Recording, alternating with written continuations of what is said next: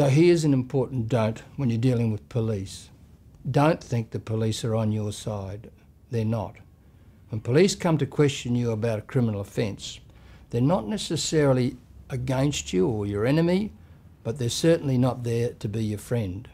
They've got a job to do. It's as simple as that. Investigate the offence, identify the offender, prosecute the offender. Now, a lot of people, when they're fronted by police, don't want to insist on getting a lawyer because they're afraid if they do, the police might think they're guilty.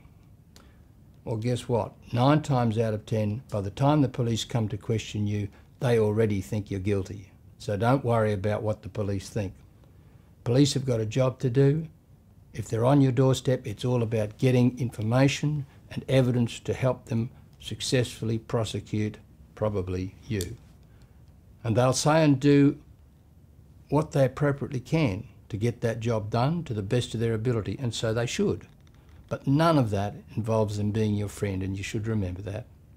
They're not your friend, they're not on your side, they're there to do a job.